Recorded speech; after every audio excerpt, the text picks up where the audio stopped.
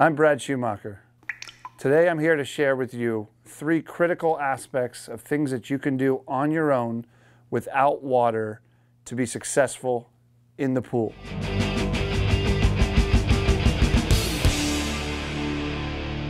We talked about core strength. Now we're going to move on to stretching.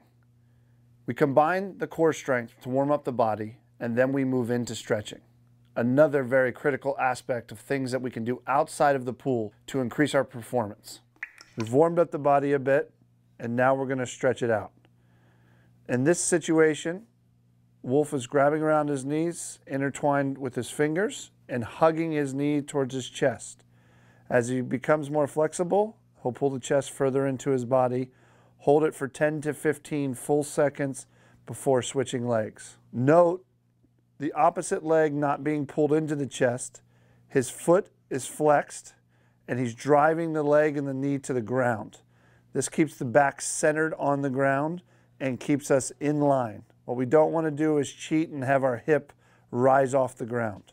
During any abdominal strengthening or stretching, it's very important that you remain with a steady breath. This will allow you to get deeper into the stretches. It'll allow you to push more weight. It'll allow you to do more core exercises. Breathing is a very critical part of any exercise.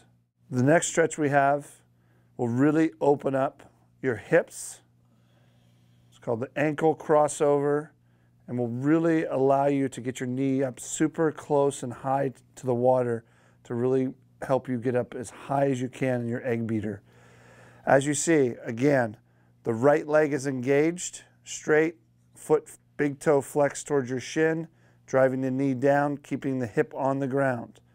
The left leg is turned in over the right hip and making sure you're pulling in a balanced and clean way. Next, we have the figure 4. Wolf will bend his knee up, grab it in, tuck it down against his hip. Notice he puts the arm out to the side. He can move it in different positions to really elongate the stretch. Hold it for 10 to 15 seconds. Again, right leg is flexed, driving the hip into the ground and really focusing on getting that leg as flat as possible. Note, when he pulls his foot up, his hand's over top and he's continuing to flex both feet. His arm is straight out and he's flexing both feet and his heel is connected to his hip. The ultimate goal in this stretch is to get the knee all the way to the floor. For those who are super flexible, they can touch the side of the quad to the floor. We've talked about core strength, stretching. Now we're going to head into forearm strength. This is very critical. It can help our shooting. It can help us go over our hips.